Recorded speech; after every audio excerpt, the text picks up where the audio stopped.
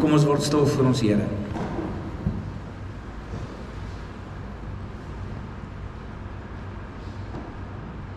Ons almagtige drie-enige God, dankie vir die voorreg om hier in hierdie gebou by mekaar te kan wees, en omdat ons hier is, in wie U God die Heilige Gees woon, is dit dan ook 'n kerkgebou.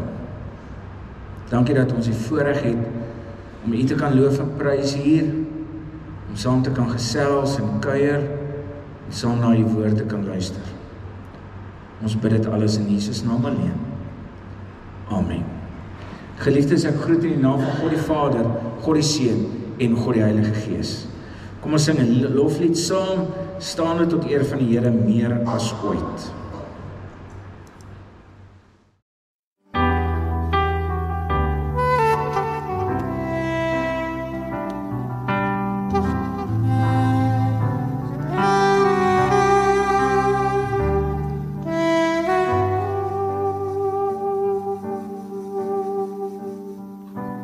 Meer as rykdom, meer as mag, as die skoonheid van sterre in die nag.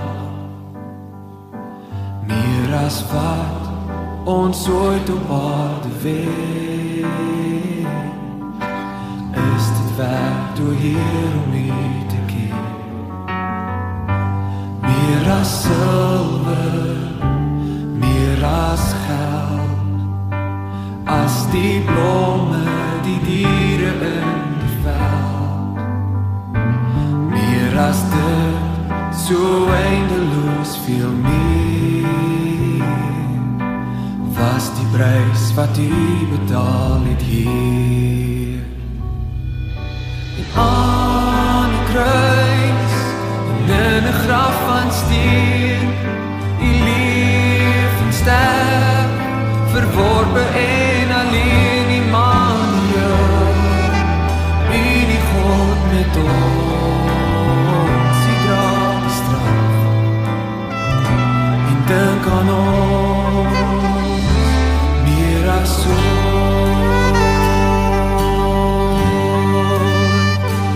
meer as rykdom, meer as mag, as die skoonheid van sterre in die nag. Meer as wat ons ooit op aarde weet, is dit werd door hier om U te ken. Meer as silwer, meer as geld, as die blomme, die diere in die veld. Meer as dit, so eindeloos veel meer, was die prys wat U betaal het hier. En aan die kruis, en in 'n graf van steen, U leef en sterf, verworpe en alleen Immanuel, U die God met ons, U dra die straf, en dink aan ons, meer as ooit. Aan die kruis, en in 'n graf van steen, U leef en sterf, verworpe en alleen Immanuel, U die God met ons, U dra die straf, en dink aan ons, meer as ooit. Immanuel, U die God met ons, U dra die straf, en dink aan ons, meer as ooit.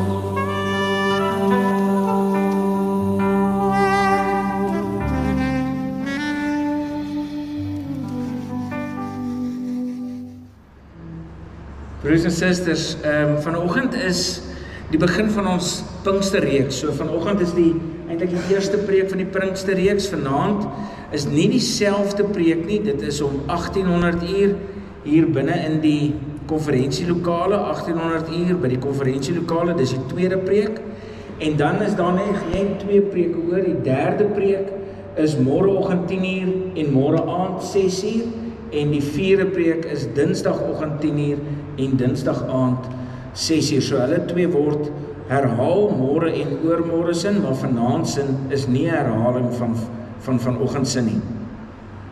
Ons skriflesing kom uit Romeine 8 vanaf vers 26 en vers 27 en die Pinkster reeks in totaal se tema is, wat maak die Gees daar?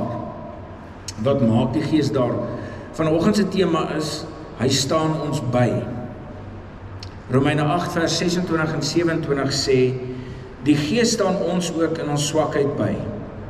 Ons weet nie wat en hoe ons behoort te bid nie, maar die Gees self pleit vir ons met versigtinge wat nie met woorde gesê word nie. En God, wat die harte deurgrond, weet wat die bedoeling van die Gees is, want hy pleit volgens die wil van God vir die gelowiges.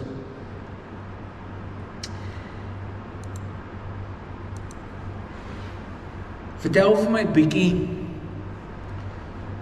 al is dit nou net daar in jou eie kop en in jou eie hart, wat se pad jy al gestap het met die wil van God in jou lewe. Dink aan al die wonderlike dinge wat gebeur het in jou lewe, dink aan al die slegte dinge wat gebeur het in jou lewe, en hoe jy dink oor God se wil. Dink julle, alles wat in jou lewe gebeur het, was God se wil? Dink jy, ook al die verkeerde besluite wat jy al geneem het, was God se wil?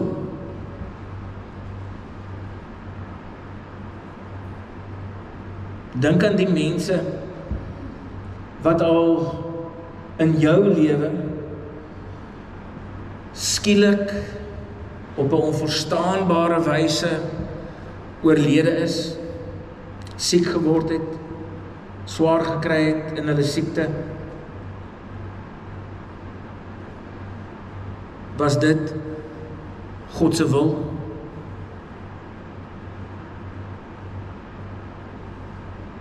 Op die oomblik in jou lewe, waarmee worstel jy? Wat is die ding op die oomblik in jou lewe wat jy die mooi Afrikaanse gesegde wat sê, ek kan dit nie klein kry nie.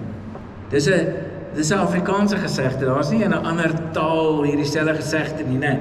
Wat sê, hierdie ding is nou groot, dit lyk soos 'n reus, né? En ek kan dit nie klein kry nie. Ek kan nie dit verstaanbaar maak nie, ek kan dit nie hanteerbaar maak nie, ek kry nie reg om dit klein te kry nie. Dis mooi, né? Dit sê so baie. Wat kan jy in jou lewe op die oomblik, een of ander groot ding, seer ding, nie klein kry nie? Wat maak vir jou net nie sin nie?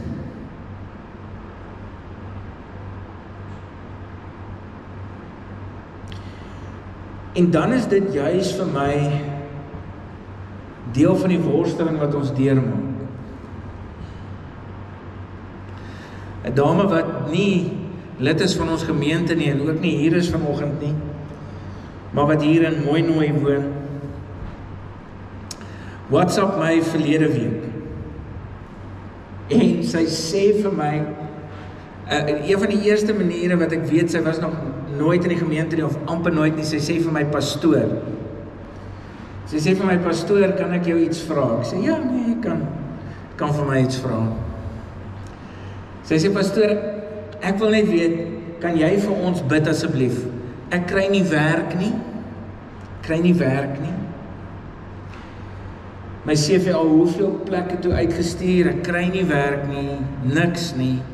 Ons is moedeloos, sal pastoor vir my bid? Ek sê, yes, ek sal, definitief.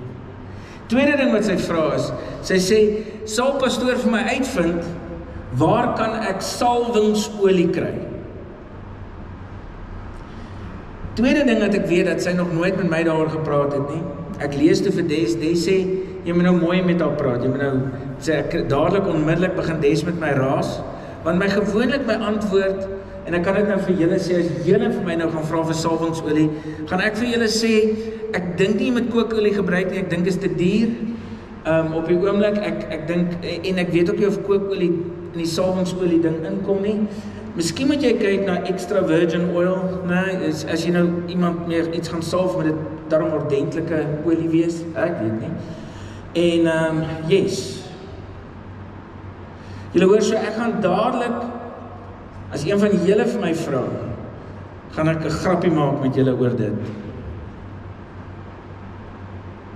Ek sê toe vir haar, ek luister toe vir my vrou, een van die min kere wat dit gebeur, en ek sê toe vir haar, ek het nog nooit iemand gesalf nie.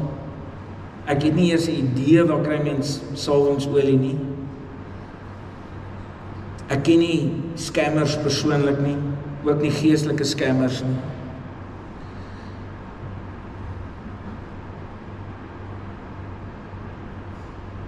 En ek is ernstig as ek dit sê.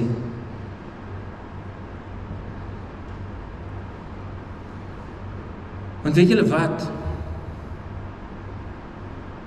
Sy dink, in haar huis is dit vuil, onrein, hulle doen iets verkeerd, daarom kry sy nie werk nie.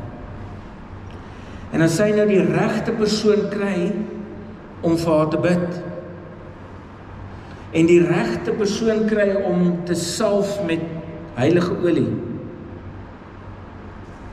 dan gaan haar huis rein wees en skoon wees, en dan gaan alles nou hankie-dorie wees, en dan gaan sy werk kry. En al wat ek vir haar begin vertel, is van die genade van God, dat hy juis vir sondaars aan die kruis gesterf het. Die Bybel sê, hy het vir jou en my aan die kruis gesterf, toe ons nog sondaars was. Watter groter geskenk, watter groter genade kan daar wees, as juis dit? Moet ek en jy nog iets meer verdien, probeer verdien? Kan dit meer kosbaar wees, om gered te wees van die ewige dood?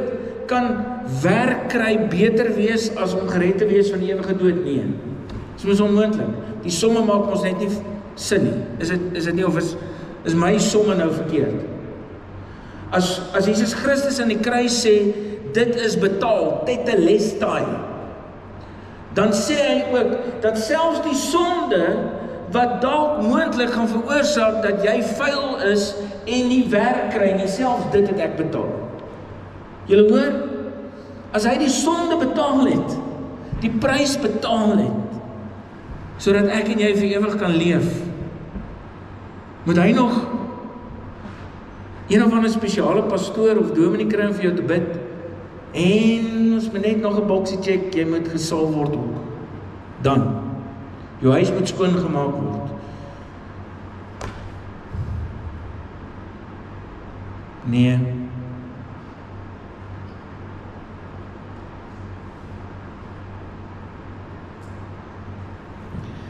Julle sien, elke nou en dan, as ek en jy ervaar dat daar slegte goed in ons lewe gebeur, dan soek ons onmiddellik die fout by ons. Daar is 'n moontlikheid dat die fout by haar lê, en definitief nie by haar geloof nie. Daar is 'n moontlikheid dat haar CV nie goed is nie. Daar is 'n sterk moontlikheid dat sy net nie goed oorkom in 'n onderhoud nie. Daar is allerlei moontlikhede wat definitief dalk al skuld kan wees. Sy het dalk nie geleer op skool nie, ek weet nie, en so nou lyk haar CV sleg, maar dit het definitief nie te doen met sy nie. Kan julle dink op die oomblik, hoeveel keer sy bid? Kan julle dink, ongelooflik, hoe naby sy op die oomblik aan God leef? Kan julle dink, waarmee worstel sy op die oomblik? Ek is seker sy bid baie meer as ek op die oomblik. Definitief. Sy is in smeeking by die Here. Definitief. Daai worsteling, wat sy op die oomblik deurgaan. En toe deel ek met haar weer hierdie spesifieke skrifgedeelte. Want hierdie skrifgedeelte is iets wat altyd vir my uitbal. Wie van julle dink julle bid genoeg? Help gou vir my. Wie van julle dink julle bid genoeg? Nie een van julle nie, 6. Niemand wat hand opsteek nie. 6 julle, dit is nou nie baie nice nie, hoor. Wie van julle dink julle bid nie genoeg? Nou, as party van julle wat dink julle bid genoeg? Wat, is julle net lam om hand op te steek, wat sê?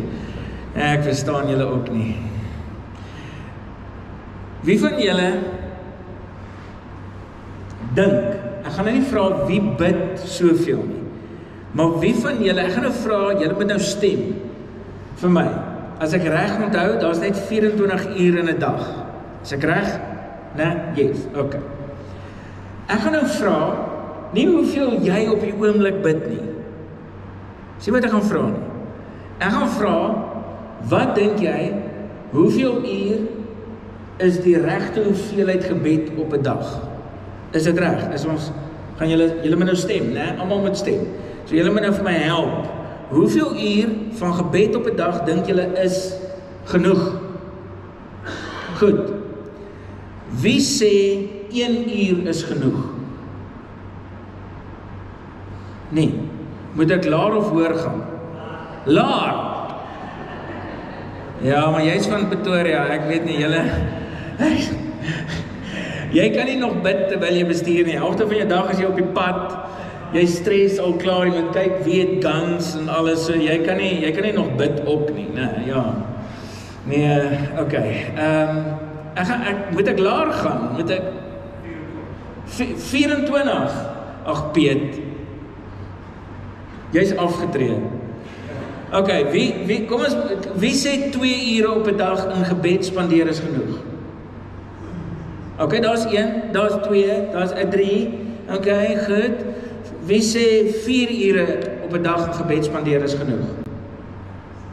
En ek bedoel nou fisies. Ek bedoel nou nie soos Piet sê, my hele lewe is 'n gebed en alles.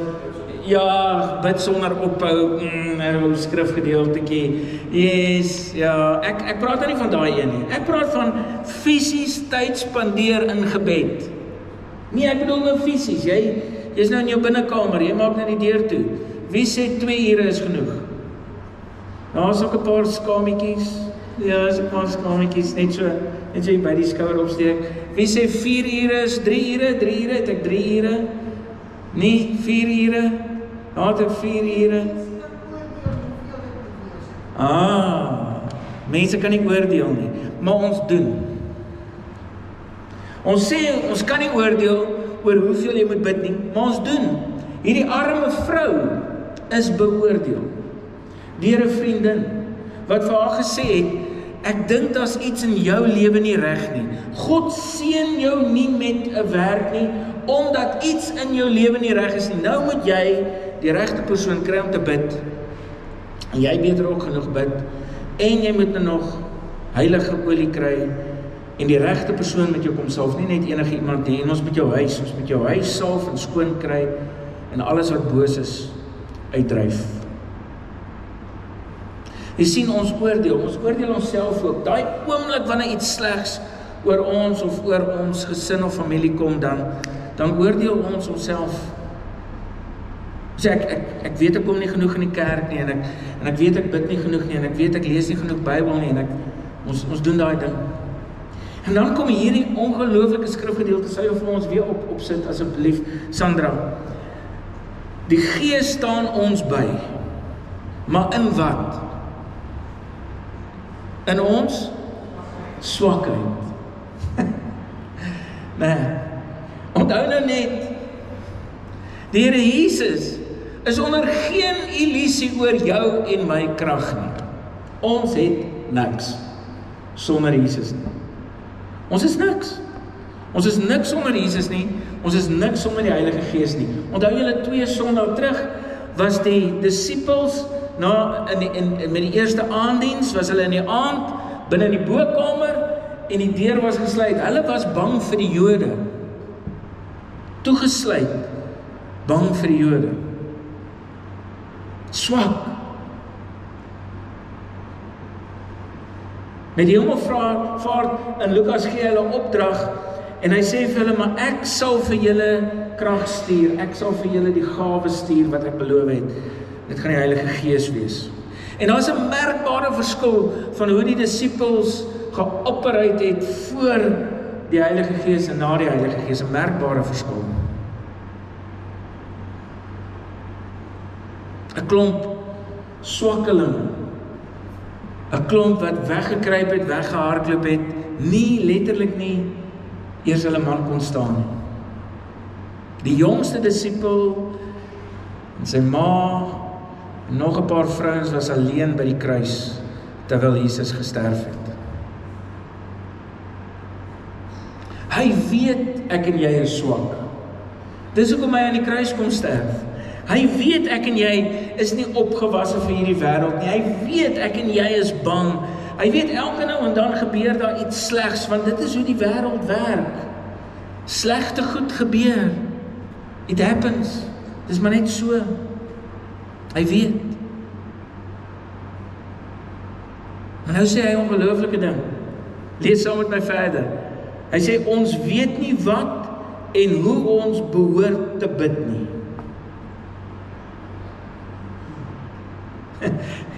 Is dit nie so nie? As hy slegte goed met jou gebeur, soos daardie dame hier in Mooi wat nie 'n werk kry nie. Sy weet nou nie meer wat en hoe om te bid nie. Sy doen nie. Ek bedoel, sy's raad op. Sy sal nou enigiets probeer. Sy sal nou enigiets probeer. Dis soos daardie tyd, wat profeet TB Joshua, daar in wat se land was hy? Daai land, wat daar bo was. Wat almal nou ewe skielik gesê het, man, ek sal nou enigiets gebeur. Die salwings hierso, en die gebede hierso in Suid-Afrika, dit werk nou nie meer nie. Nou, gaan ek vir my vliegtuigkaartjie koop, en ek gaan opvlieg soontoe, en 10 teen vir hom 'n paar rand gee, met daai geld het hy gevat, en hy het 'n swak konstruksie opgerig, wat nou die dag ons in duie gestort het, nee. Want sy gebed is meer spesiaal as enigiemand anders se gebed. Snert. Nonsens. Nonsens. Dit maak nie sens nie. Hoor wat sê hy hier. Hy sê wanneer jy en ek nou nie meer weet wat en hoe om te bid nie. As ons op is, geestelik, emosioneel, ons weet nie meer nie, dan staan hier die volgende, maar die Gees self pleit vir ons met versigtinge wat nie met woorde gesê word nie.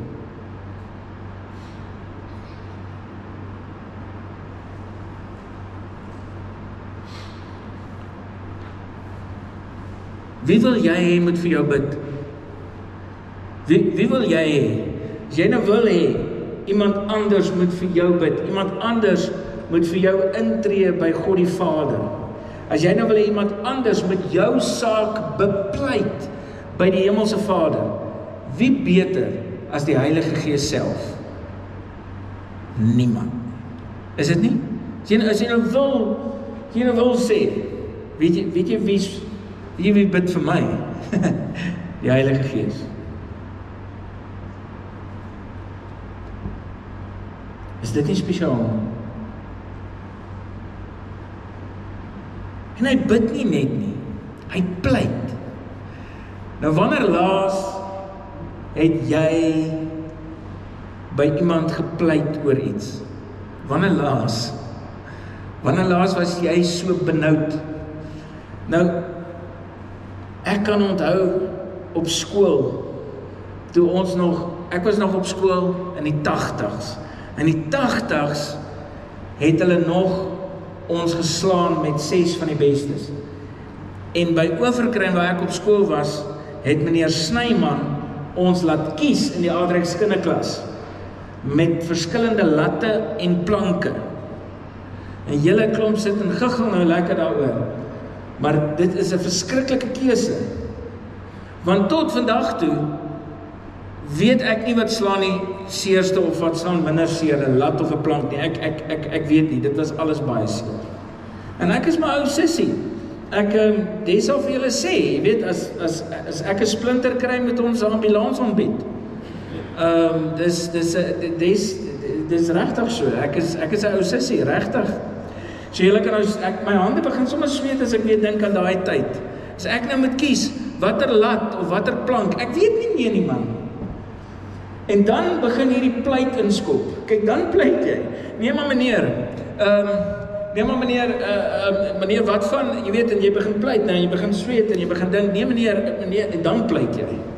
Is dit nie? Ek weet nie of julle meisies ooit gepleit het nie. Wat kan julle meisies ooit pleit? Ek weet nie. Dis ons gewoonlik wat by julle as vrouens pleit, want ons is gewoonlik ook in die moeilikheid, nou moet ons pleit, nee.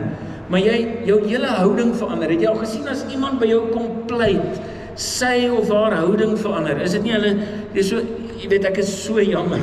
Jy weet, jy wil amper kniel, nee, jy wil, en in my kop, en ek wil hê julle moet dit sien, die Heilige Gees doen dit vir jou. God, die Heilige Gees self, vat hierdie die mekaar gebede en hart van jou. Al kan jy nie eers bid nie. Die Heilige Gees hoor jou versigtinge, daai kreuning van jou, hy vat dit. En hy gaan met 'n pleithouding na God die Vader toe, en die Heilige Gees, ek sien hoe val God die Heilige Gees voor God die Vader op sy knieë neer, en hy sê, ek het Theo se gebede hier. En ek weet, dit is maar 'n bietjie gebrabbel en deur mekaar, maar hier bring hy dit vir u. Sien julle dit?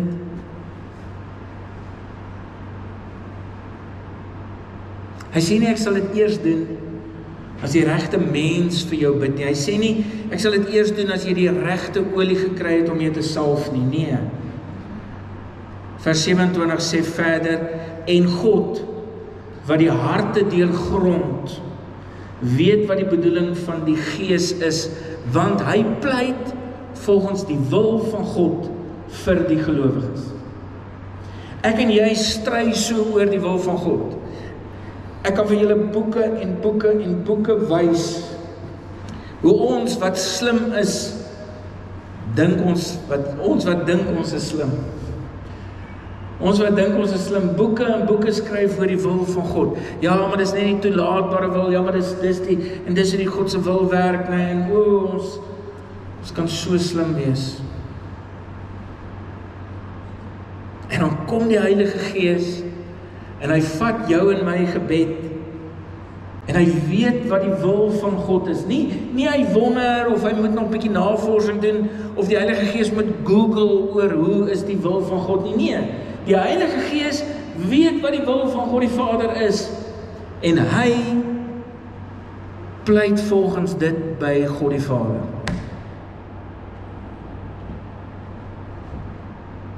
So ek wil 'n interessante ding vir julle vanoggend sê. As jy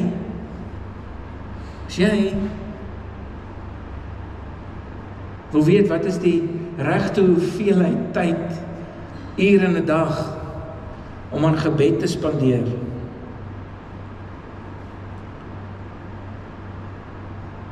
ek laat God die Heilige Gees toe, om my die mekaar gebede en goed net so te vat, en dit letterlik voor God die Vader te gaan neerlê. Jy sien, dis genade alleen. Dis hoe spesiaal die enigste lewende God dink jy is. Dis hoe spesiaal.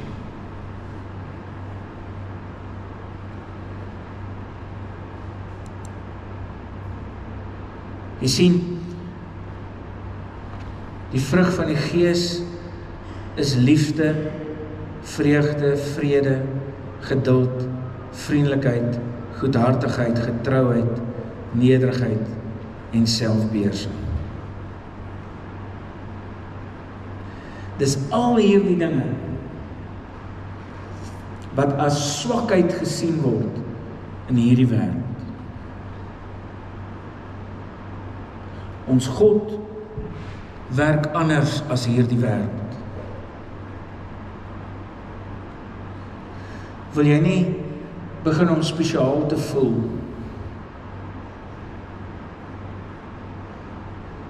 Ook wanneer jy bid, ook wanneer jy worstel, sodat jy kan weet, die Heilige Gees pleit vir jou. Amen. Here,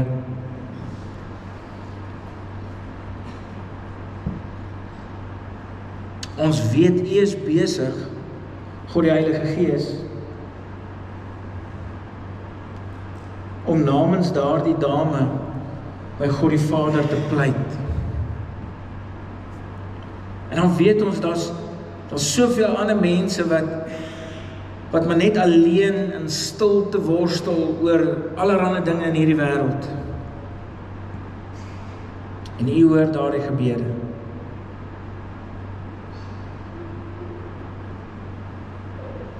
Vader, in hierdie land van ons en op hierdie aardbol is dit so 'n verskriklike tyd van waar ons nie weet wat voor lê nie, so onseker. En U hoor die versigtiging van ons hart. U hoor ons vrees, ons bekommernisse, U hoor ons seer. Dankie dat U ons so spesiaal laat voel. So spesiaal laat voel, omdat ons hoor dat U ons in ons swakheid bystaan. Ons bid dit in Jesus naam. Amen. Vriende, ons slotlied is Al sou die vyeboom nie bot nie, dan kan jy bly staan vir die uitspreek van die seën, en ons groetlied is Vrede van God.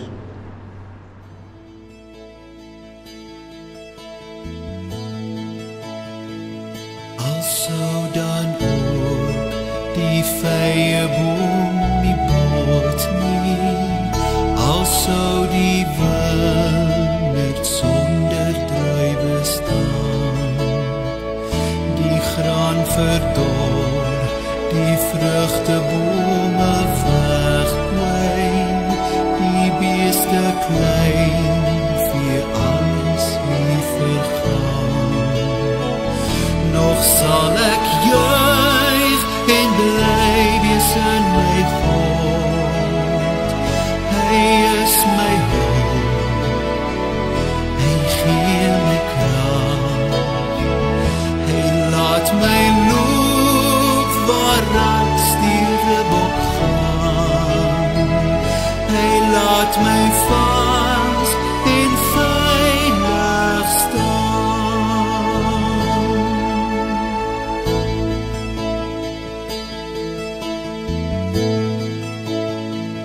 Al sou dan ook die vyeboom nie bot nie, al sou die wingerd sonder druiwe staan, die graan verdor, die vrugtebome wegkwyn, die beeste klein, vir alles nie vergaan.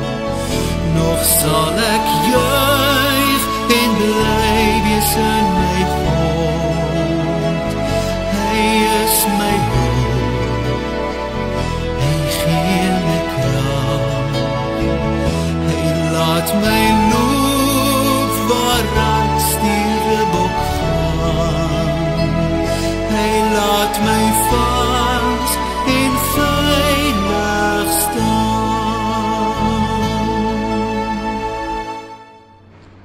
Vang die seën van ons Here en gaan leef in sy vrede, maar gaan leef veral in sy vreugde.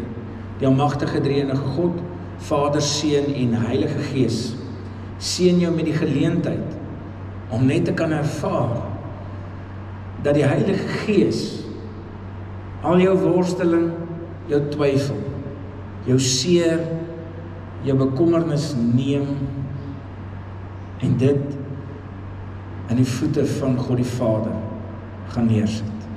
Van nou af. En hy doen dit tot in aller ewigheid.